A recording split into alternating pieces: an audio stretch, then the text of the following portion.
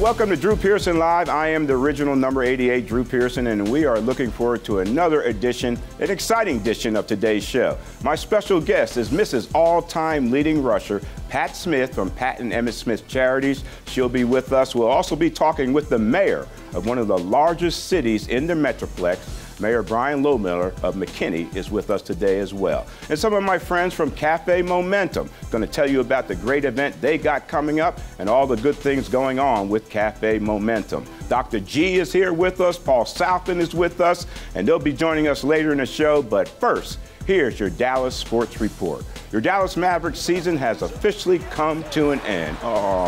After the Mavericks dropped Game 5 to the Rockets on Tuesday, 103-94. The depleted Mavs lineup simply didn't have the answer for the duel of Howard and Harden, with Howard averaging a double-double and Harden putting up 30 points a game.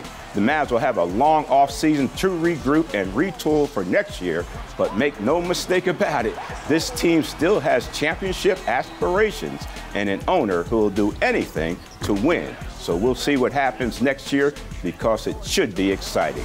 Big news comes as the Texas Rangers make a deal to bring back controversial outfielder Josh Hamilton. Hamilton starred for the Rangers from 2008 to 2012, winning an MVP and helping the team reach 2 World Series before being booed off the field in his final game. With minimal risk and Hamilton's sheer potential, the Rangers come out on top with this deal, however, owing a mere $7 million of Hamilton's $125 million contract over the next 3 years. And the 2015 NFL Draft is officially underway, and we've been working hard to bring you the best possible coverage, which is why I'd like to announce that next week's show will be the first ever Drew Pearson Live Draft Special. Myself and a panel of experts will be breaking down the draft round by round, giving your grades and our grades for the Cowboys and others, and you'll not want to miss that, I'm sure. Sportsweek is up next. Ty Walker from 1310 The Ticket is in the house, and he'll join me at the sports deck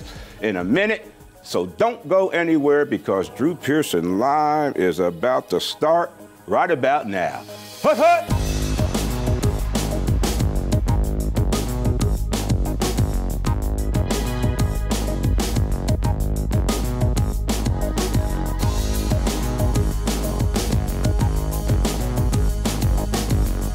Drew Pearson Live is brought to you by Whataburger.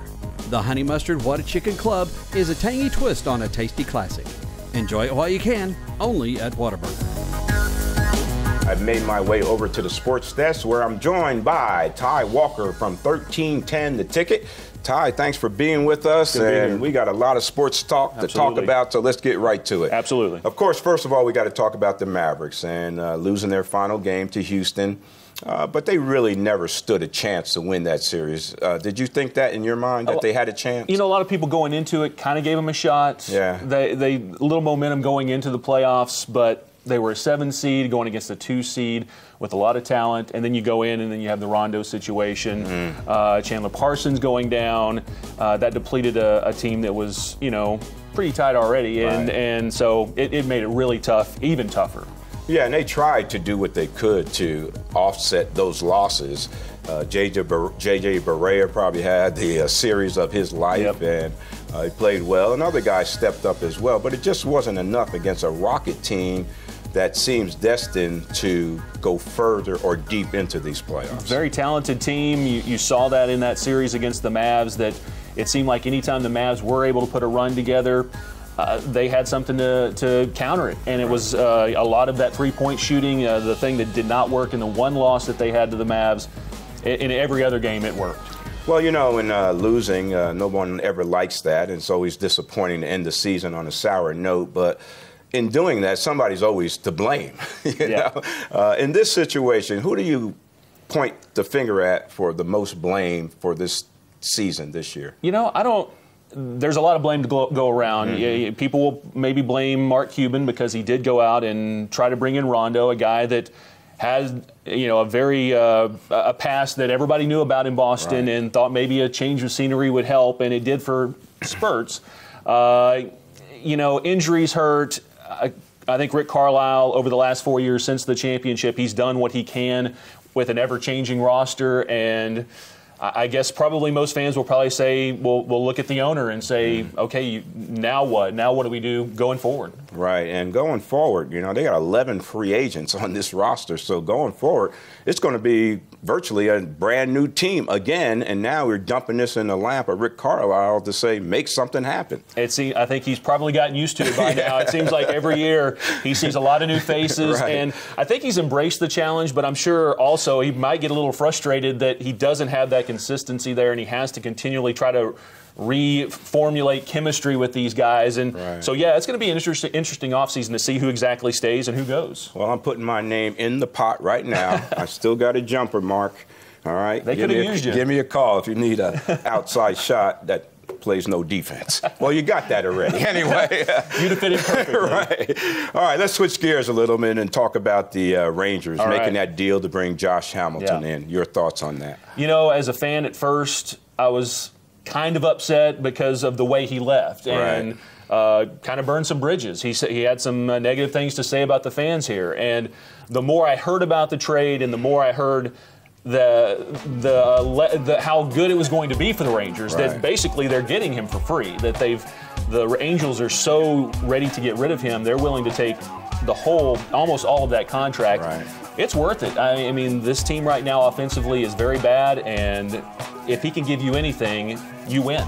Right. It gives the Rangers a spark, you know, as far as I don't know if Josh is going to be that Josh Hamilton that he was before he left and got the big contract with the Angels, but just gives them a spark, I think, not only with the fans, but in that locker room as well. Yeah, I think it excites a clubhouse that right now needs something to stir it up. And it's because right now they're right at the bottom of the American League West, and they've had their struggles offensively. They've had okay pitching.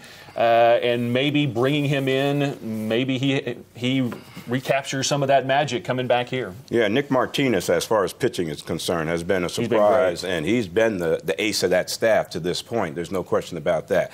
Now, the NFL draft, we're going to have our draft special and analyze what everybody done on our next show, but going into that draft, did you see the Cowboys' need being running back, defensive end, cornerback, what? You could have seen just about any place. You know, that they could have added a guy. You know, even at the offensive line, even though they've really stacked up offensive line draft picks of the last couple of years, you could have gone there. But I think running back after you lose DeMarco Murray to Philadelphia, going into the draft, you're like, okay, you need to get a guy in there that the scouts think is maybe not a can't miss, but close to a can't miss. Yeah, well, quickly, the Cowboys decided to lighten up the reins on Dez Bryant, the other 88, and I'm glad to see that because, you know, he's a pro. It's time to let him be a man now. And that kind of goes back to the Josh Hamilton thing. If these guys at a certain age, you know, and they're still needing to be kind of I don't want to say babysat, but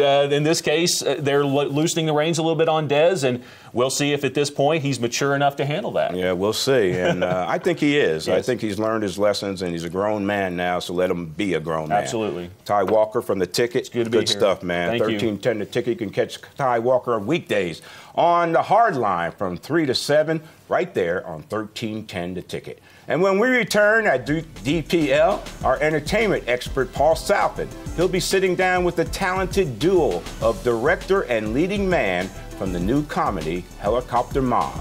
You don't want to miss that. We'll be right back.